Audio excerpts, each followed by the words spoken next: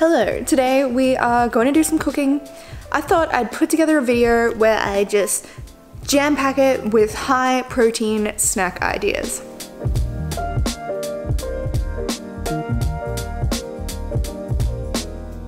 The reason for this is I honestly feel like when I review food diaries and all that sort of thing, like that's just part of my regular week's work, protein is typically the hardest macronutrient for people to hit. It's gonna help with training, it's gonna help with recovery, it's gonna help you feeling full, and it does help with overall body composition as well. I also have a blog with a whole heap of recipes. I provide macronutrient breakdowns of everything on there. It's called Eat, Run, Lift. It's linked in the description box, and there's a whole recipe index on there for you where you can scroll through and get heaps of ideas for your meals. First off, we are starting with a Greek yogurt parfait. I wanted all of these recipes to be quite easy to put together and things that you could take with you to work or if you go out or something as well. So what we're gonna do for the first one is we're taking a low-fat Greek yogurt. If you're dairy-free, you can also find some coconut yogurts which have a bit of protein in them. Look for a lower fat, lower sugar version.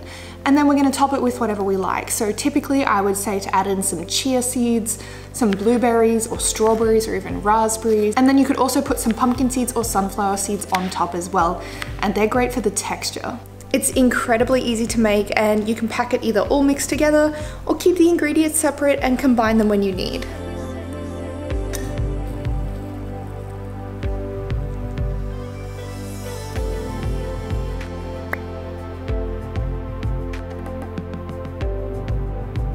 Okay, while we're on the yogurt topic, I'm gonna give a savory idea as well.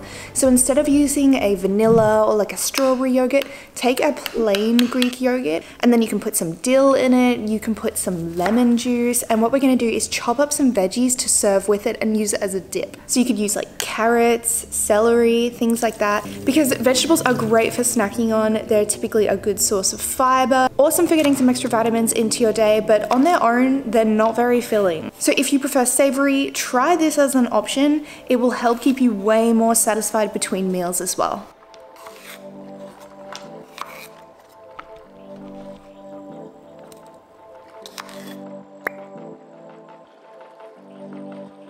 I don't know about you guys, but I really love crunchy textures. Like I love savory, crunchy, and salty. That's my thing. I really enjoy that. So for me, something I really like to incorporate is corn thins, or rice cakes as some of you might call them. If you watch the video where I swapped diets with Mitch, you'll know that one of the meals I made him have in the afternoon was something that I would typically have, except he had like the most boring version possible. So I like to have tuna on corn thins. Now, when you're buying tuna, make sure you really look at the nutrition labels. Some of them can have as little as 9 grams of protein, and some of them as much as 15 or 16 grams of protein, and this will typically depend on the flavor of tuna that you buy. So I'll put the tuna on the rice cakes, and then I'll also put tomato on top, and something like pepper or even salt on top as well. And that for me satisfies those things where it's savory, it's crunchy, and it's salty. This is a really quick little one, and it's to incorporate some peanut butter. So this will obviously help get you covered with some healthy fats as well. So I like to have peanut butter with some carrot sticks, as you might have seen in some of my like full day of eating videos. You could also put it with celery, you could put it with corn thins like we were mentioning before. There's heaps of different options, so if you want some fats and some protein to feel really full, you can add in some peanut butter.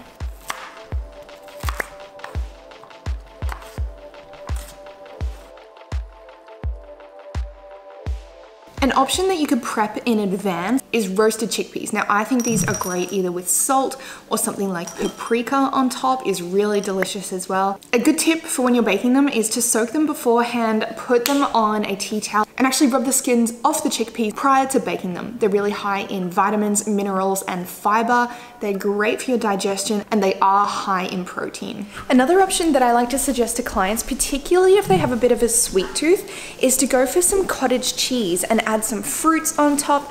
And if you don't find it sweet enough, you could add some erythritol or a tiny bit of Natvia. If you don't know what erythritol is, it's this white powder. It is a sweetener. It's only about 70% as sweet as sugar, but it does not spike your blood sugar. The cottage cheese is also quite high in protein, and we add some fruits just to make it tasty.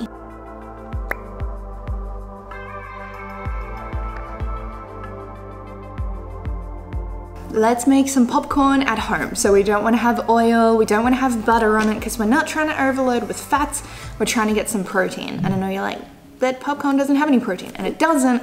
It's the toppings that we put on it afterwards. If you eat dairy, you can put some Parmesan on top because a serving of Parmesan will have about 10 grams of protein for you. Or if you're vegan, or even if you just want to try it, you can top your popcorn with some nutritional yeast. So if you like cheesy flavors, give this one a go, grab some popcorn, cook it up at home. And finally, we're gonna make a little snack pack.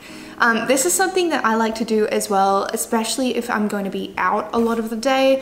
And normally if I pack meals, I'll just pack a little ice block with it as well to keep everything cold.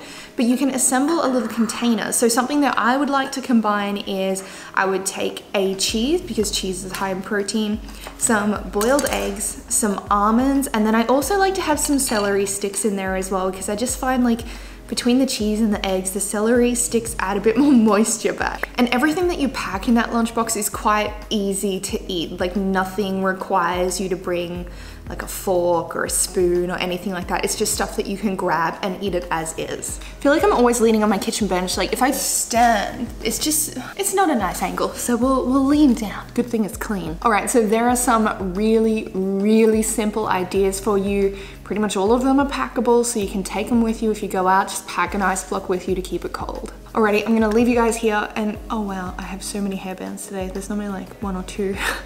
Anyway, I'm gonna leave you guys here. I'll catch up with you in my next video, and if you want to, feel free to come on over and say hi on Instagram. I'll see you guys next time. Bye.